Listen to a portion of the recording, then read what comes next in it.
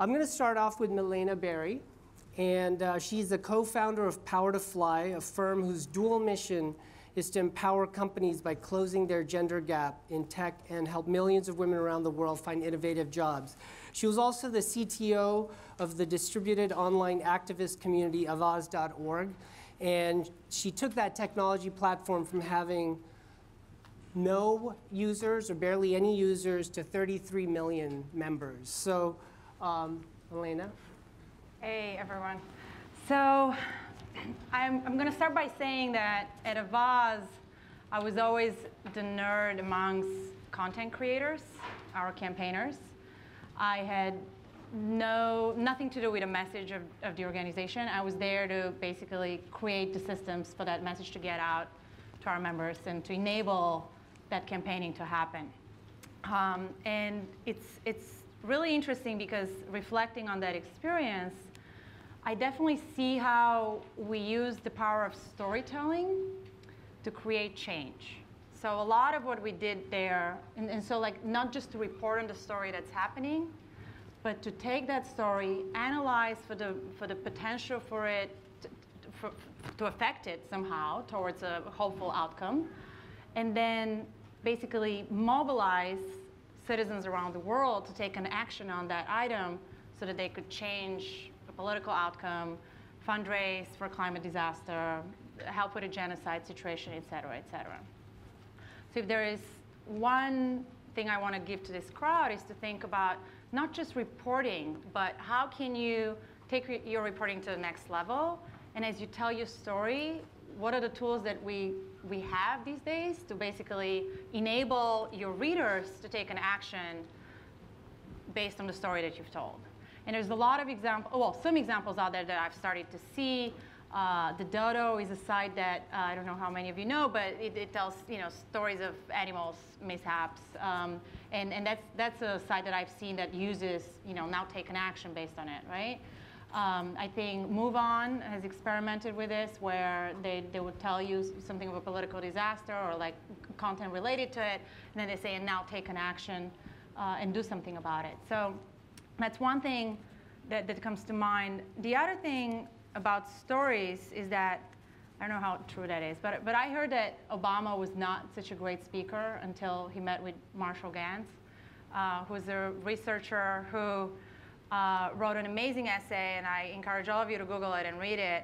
It's just a two-pager, but it talks about the story of me, of like how to write a good political speech, right? And every good political speech, according to Marshall Gantz, should have three components.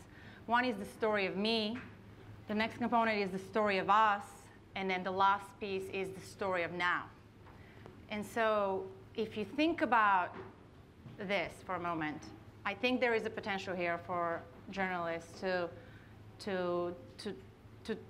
basically create more transformative work if you use this motto of saying, okay, so this is the story of me, this is the story that I'm writing, this is the story of us, which is what all of us can do about the situation, and the story of now is what do we have to act on to actually change now. So that's a little bit that kind of I wanted to leave with you. The other piece that, as I reflected on this day, was interesting to me was how,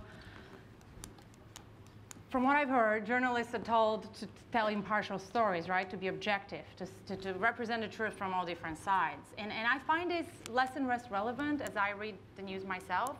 I want to read an opinion. I want to express an opinion based on a story that I've read. I want to like it, to comment it, to forward it, because I have liked this opinion.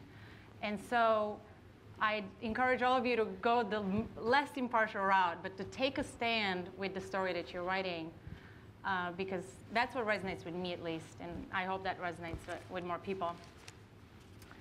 And lastly, I wanted to bring it back a little bit to what we're doing at PowerToFly and how that kind of affects the journalism world.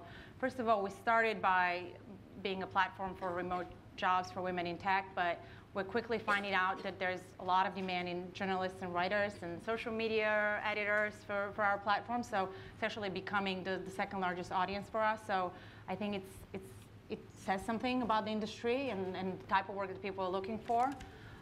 So I encourage all of you working in newsrooms to kind of open an eye to the remote worker out there. And second of all, I think we're one of the, well, we're the only job platform that I have seen out there which really focuses on telling the story of the individual applying for a job. So if you looked at LinkedIn, it's very dry, right? There's like education, there's experience, there's like skills. And at PowerToFly, we're kind of merging. My co-founder comes from an editorial background. She worked at the Huffington Post and Washington Post, et cetera. And we're kind of merging those learnings from these big media properties where they kind of had like the big splash and the big headline and a big focus on the story to grow an audience. We're taking that approach and basically merging it into the job search process so that when a woman applies for a job, she's not just a resume, not just a professional, but she tells the story of her life there, because that, in our thinking, represents, well, this is who you're getting. You're not just getting a robot who knows how to program. You're getting a mom who loves to mountain bike on the weekend, and I see her crossing a river with 2 little kids. This is part of who she is. And if you see the woman as an individual and as this is her story, apart from her professional life, we feel that we have a chance to basically break the gender ratio that's happening and to convince employers to go for it and embrace this new way of working. So I hope this kind of left you with a few nuggets there. I don't know if it's just one.